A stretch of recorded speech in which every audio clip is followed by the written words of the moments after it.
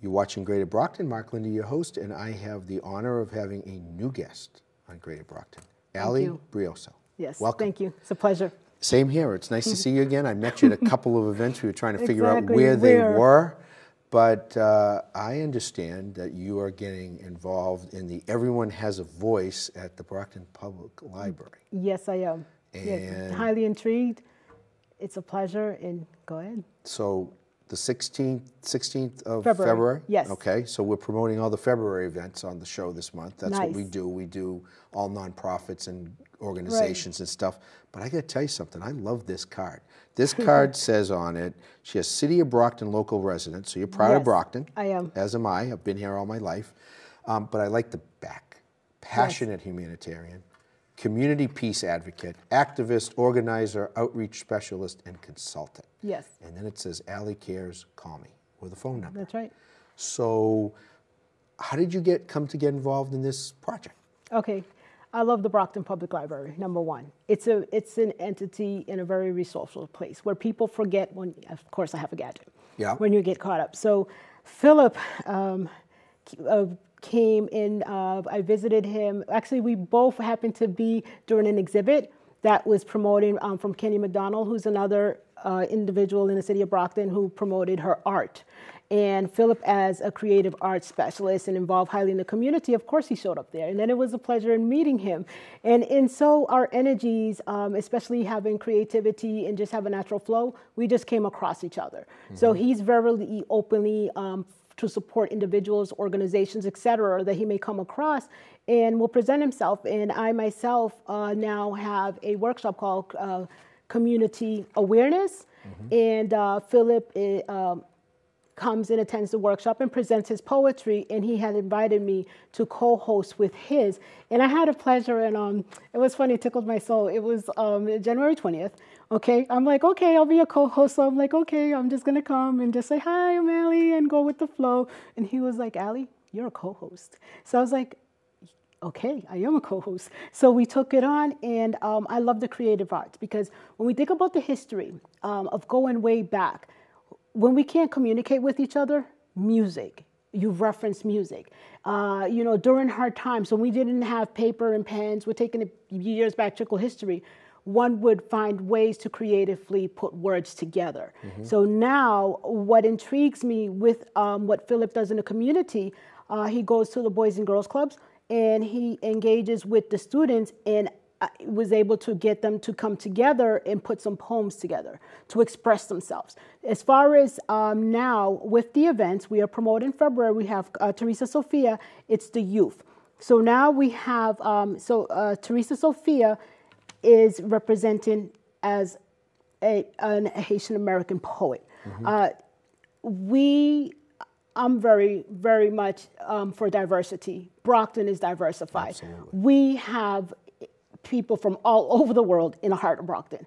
And it's very important that if we have a bit of division, which we do, because cultures and subgroups of cultures, now creative arts is a way to bring them together. Mm-hmm. In my first experience as co-hosting with Philip, we've had a variety of diverse. We have poets coming from Taunton, we've had Brockton poets, as well as outskirts from different ethnic backgrounds, from Irish, American white, Haitian, African, Cape Verdean. Carly Pires is one of our youths. She expresses herself. And then she, as a youth in the city of Brockton, which, we have very challenges for the youth, expresses herself in the very creative with mental health challenges, talking about the community of behavioral health challenges, and how to overcome and succeed as a youth in such a city. So for me, in the city of Brockton, I am affiliated with various organizations that I support, and I found this way to be a creative way to bring people to unite. That's what my passion is.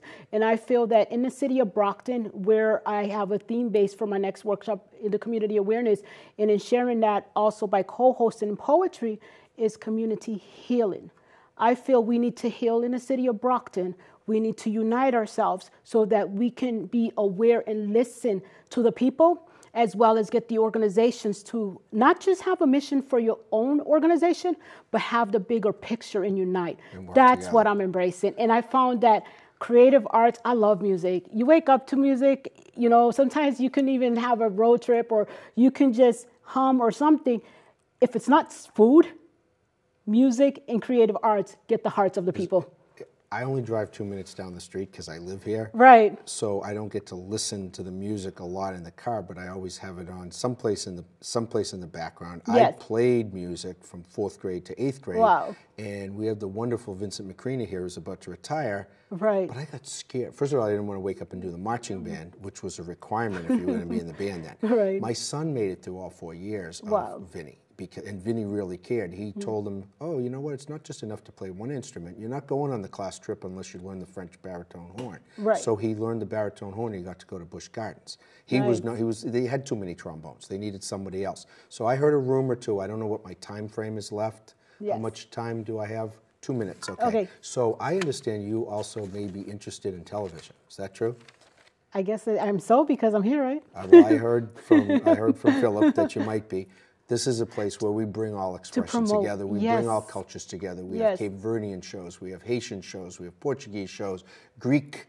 At one point, we had a Jewish show, and then did a little Hebrew and Yiddish. And that's my biggest regret in life. I tell all of my students at Massasoit where I teach, I never learned another language. My father was born in Havana. Yes. My mother was born in here. Nobody talked Spanish. Dad had 5 languages that he learned. Romance languages was his study. He became a social worker, and he learned English, Hebrew, and Yiddish. So 8 languages. At 90 years old, he could switch back and forth. He always used to tell me he thought in Spanish.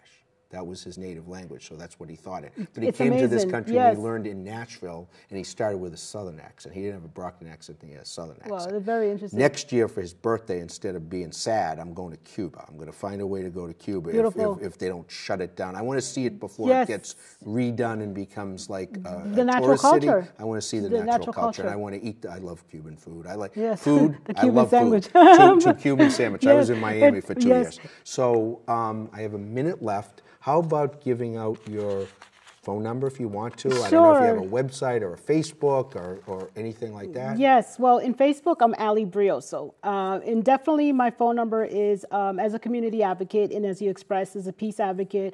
And anyone who's interested in coming to our poetry sessions, creative arts, you can definitely give me a call at 508-857-7951. And basically, my hometown is Cambridge.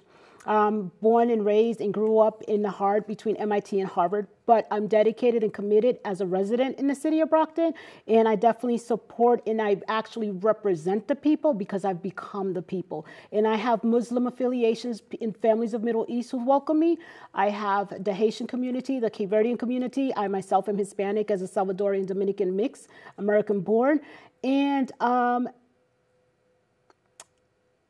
poetry, creative arts, there's no judgmental, there's no religious preference. I am a faith believer. What it is it's a human being. Express yourself. And I look forward. We have February 16th, we have an open mic. Open mic is very important. So if you do not think you have a poem, I always say inside of you, there is a poem. Come and share it. Perfect. Out of time, we probably could talk for a whole hour. Yes, it's been a pleasure. Nice to meet you. We're going to talk some more. Yes, I'm actually going to be here tomorrow. Oh, there you go. With President Councilmember Moses. Oh, there you go. At 6:45. So don't get up yet. Oh, I'm just going to wrap up the show.